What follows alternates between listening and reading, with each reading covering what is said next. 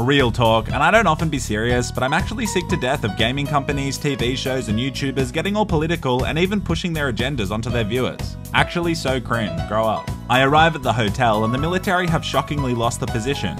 This is what happens when you don't fund the military enough. I brutally murder all of the zombies. What do you expect when you let kids play violent video games? It seems the pool is filled with acid. Just in case oil spills and overfishing weren't already enough, save the oceans. I walk inside the hotel and there isn't anyone here, no staff at all. Maybe if we softened immigration a little bit, we'd solve the current employment crisis.